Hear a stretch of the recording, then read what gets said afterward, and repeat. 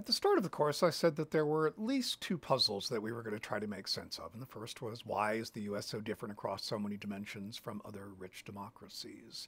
And the answers that I've offered and that we've done some readings about have been principally in two categories. One is the structure of our political institutions, right, which make policymaking in the US more difficult, makes it more complex, more resistant to majority pressures, more susceptible to elite interests. And the second is the reverberating effects of the long legacy of white supremacy, which has created this bifurcated welfare state that has advantaged one population while at the same time disadvantaging another. So things like poverty and inequality are worse in the US because the government does less to reduce them than do governments in other rich democracies. And that reason is not, I submit, because we have some sort of distinct political culture, but that we have unusual institutions and policymaking structures. The second puzzle, of course, a related but distinct one, is revealed on the chart here, which I think you've now seen a couple of times. Right? What happened in the immediate post-World War II period that led to high economic growth and growth that was distributed pretty equitably across all segments of the population? And why more recently have only people at the very top of the income and wealth distribution benefited, while income has stagnated or even declined for the rest of the population? And why, as that second chart in the corner there shows, why has economic mobility been in decline in this more recent period too? Put differently, why have we returned to levels of income and wealth inequality that we haven't seen since the 1920s? Why have we seen so little economic progress for so many in the last decades especially? Remember, right, this is not just a story about poor and low-income people, but about the decline of the American middle class as well. So, let's start by trying to make sense of that post-World War II period from the 1940s to the 1970s, a period that economist Paul Krugman has called the Great Compression, when inequality declined and the white middle class emerged. There are two things, remember, that we need to explain. Why were there such high levels of economic growth compared to the more recent period, thing one, and two, why is it that so many people benefited from that growth? It's entirely possible, and perhaps even likely, that the high levels of US economic growth in the post-World War II period were an anomaly, the product of some very unusual circumstances that are unlikely to be repeated. Because not only did the US not to have too much international competition in the wake of that war, as other industrial powers had to rebuild in ways that we didn't, but the broad range of new economic institutions that we helped to create after World War II were structured to give us some trade and finance advantages that allowed us to dominate international markets for a while. Meanwhile, right, the pent-up demand at the end of the war unleashed among US consumers helped spur our own economy, as did the creation of the National Highway System under Eisenhower, which served not just as this massive jobs program, but made possible both the construction of the suburbs and the radical expansion of the automobile industry, which drove the US economy for decades. So those factors are, I think, the big ones that help explain why the economy was moving. But what about the distributional piece of this, right? Why did so many people reap the benefits of that growth? If economics explains growth, I think it's politics that has to explain distribution.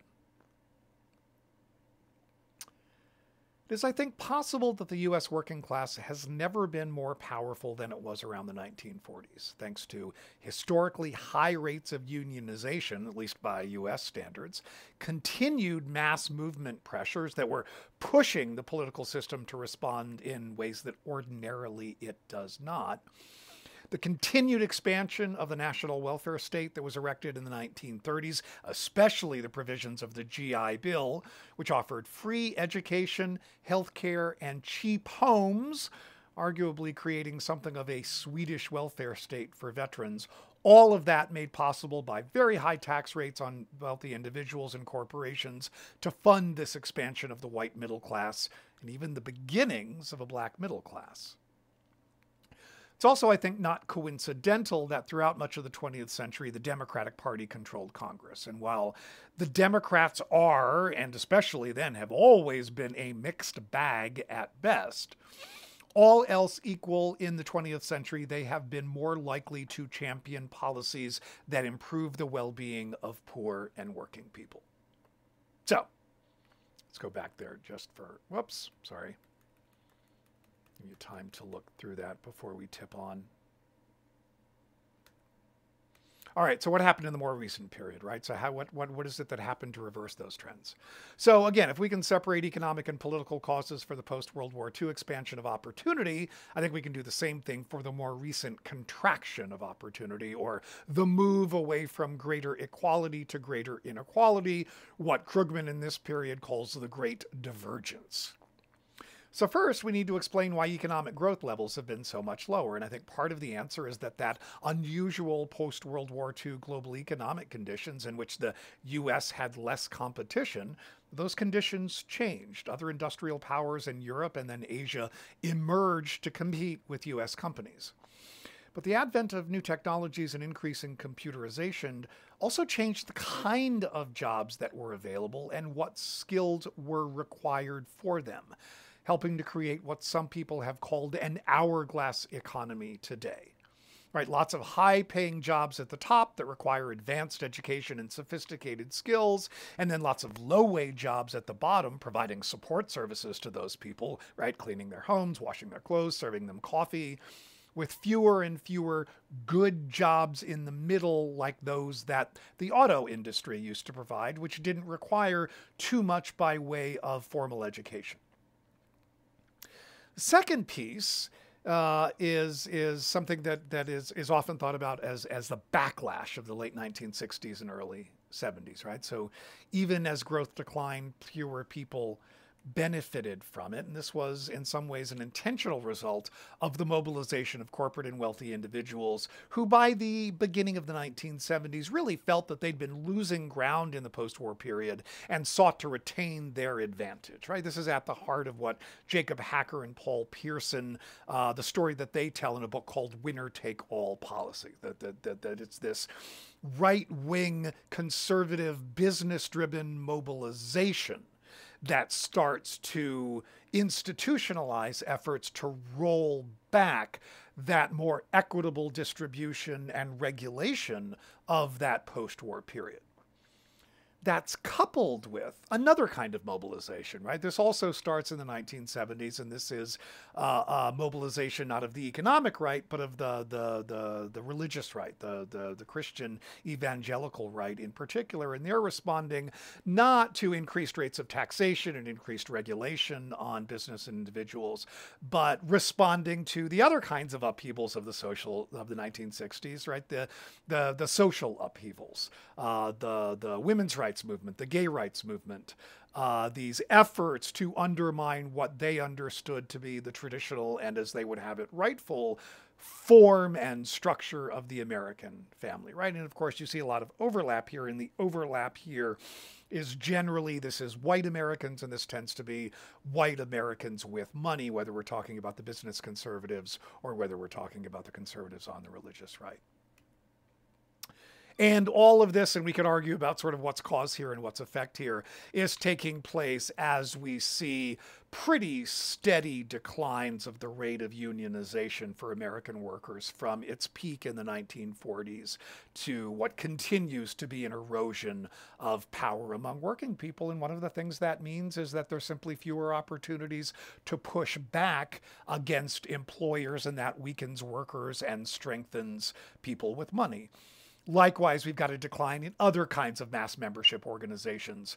And I think that the story he tells is not as nuanced as it ought to be, but you may have run across this in a book by Robert Putnam called Bowling Alone, in which he bemoans this decline of sort of mass membership organizations. I think that decline is real in a lot of ways, and it does reflect weakened institutional ability for large groups of poor and working people to exert pressure on the economic and political systems.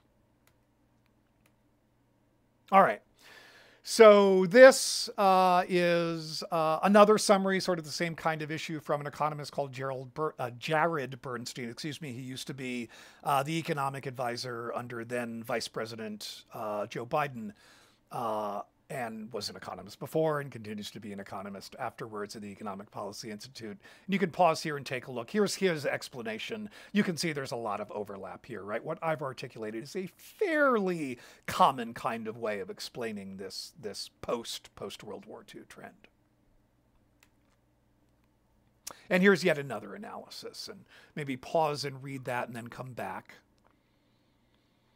So notice two things here, right? First, among careful analysts, there really is a common set of explanations for what has happened to return us to such historically high levels of inequality. And as a scholar, right, that to me matters, right? When I see large numbers of sort of serious analysts across multiple disciplines converging on similar kinds of explanations, using different data sets, using different methods, and so on, that tends to increase my propensity to trust those kinds of explanations, right? We've got lots of people from multiple traditions converging on a similar set of explanations.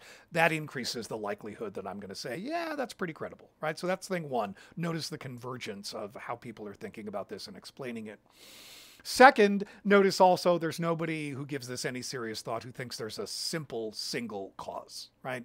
It's a whole host of developments. Some of them are related to each other, to be sure, but it's a whole host of different things that combine to bring us to this pass. But by now, I am hoping that you are reasonably comfortable with that kind of complexity.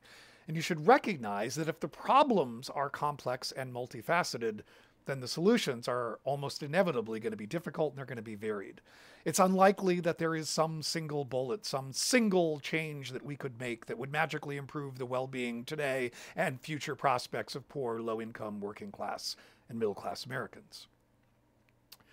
So let's burrow into a couple of these pieces and just play them out a little bit so that we can talk about sort of the institutional constraints to enacting that kind of change. One is that lately, and again, if you look at this period here from the mid-1800s, Republicans have been more consistently in control of national policymaking institutions, and all else equal, they are more likely to make policies that benefit their wealthier, whiter constituencies more than Democrats generally are. And Democrats are all else equal, right? Magic words for there's a lot to unpack there. A little more likely to benefit their economically and racially diverse coalitions, right? So that's one way these changes have come to pass is sheer political control of institutions, right? Who's running things matters, unsurprisingly. And the party that controls those institutions is itself, right? The Republican Party, just as the Democratic Party is not the Democratic Party that it used to be, the Republican Party is not the Republican Party that it used to be. And the Republican Party that disproportionately has controlled those institutions is much more conservative than it has been in the past, causing a greater divide between the parties and making it even harder to achieve consensus. That dynamic, it's important to note, has been playing out at the state level too. Disproportionate Republican control, and those Republican parties are disproportionately more conservative than they have been in the past. And again, you can see that partisan breakdown here.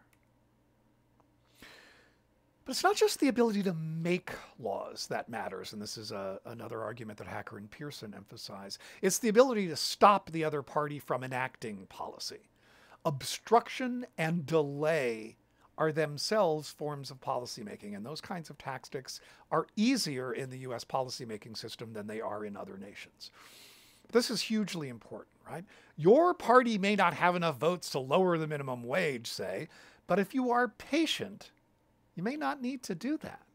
Instead, just use your minority or majority power to obstruct, to stop the other party from raising the minimum wage to keep pace with inflation. And if you can do this for long enough, you achieve the same goal without having to enact any new policies whatsoever. In this way, you can weaken the power of social welfare programs without having to do a thing. Just obstruct. Stop programs from keeping up with changes in the world or with inflation, and those programs will erode over time. So let me just click through a couple of other key factors here. First, there is more inequality because tax rates on the wealthiest Americans have been cut pretty drastically. You've seen this in the past. You can see this here.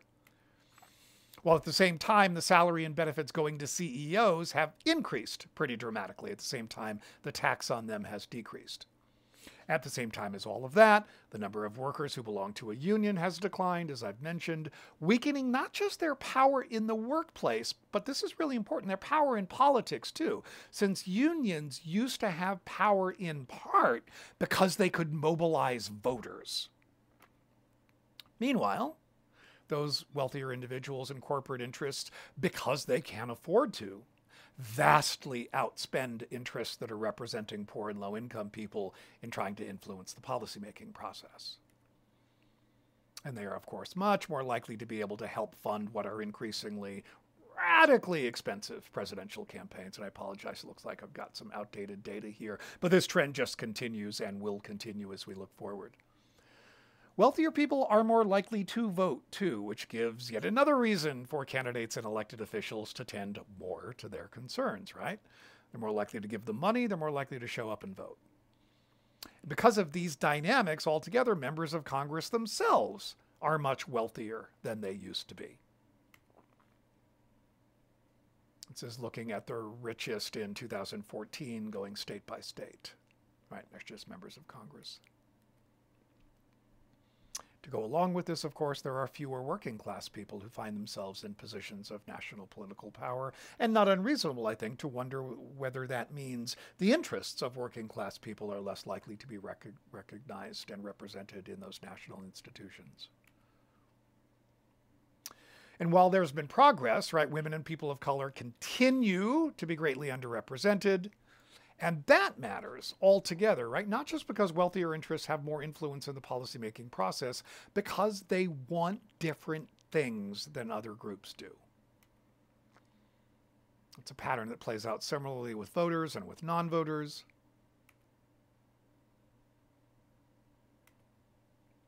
And again, this marks us as an outlier, right? In the US, unlike other rich democracies, wealthier people are much more likely to support cuts to programs that benefit lower income groups. This is not necessarily true in other rich countries. So taken together, all of this gives us national policymaking institutions that are unresponsive not only to the needs and desires of poor and low income people, but of middle-class Americans as well. The more higher income people support a particular policy change, the more likely it is that that change will happen. That's all to the good, right? It's a mark of democratic responsiveness. But the more low-income people who support a particular policy has no effect whatsoever on the likelihood that it will be enacted. And as you see that blue line in the chart on the right, that's showing us the same lack of responsiveness true even for middle-income people. The larger the share of middle-income people who favor a particular policy change, no impact whatsoever on the likelihood that it will be enacted. This is another study that comes to the same conclusion. This is arguably a crisis of democracy as much as it is an economic crisis. And this unresponsiveness, right, this is not lost on the public. People aren't generally stupid about these kinds of things. And that's, I think, one of the ways that we explain, that the popularity of the U.S. Congress has reached historically low levels. It's even worse than people think in lots of ways. Here's one way to show what people think is going on in terms of income and wealth inequality. This is just looking at wealth inequality and what the reality is.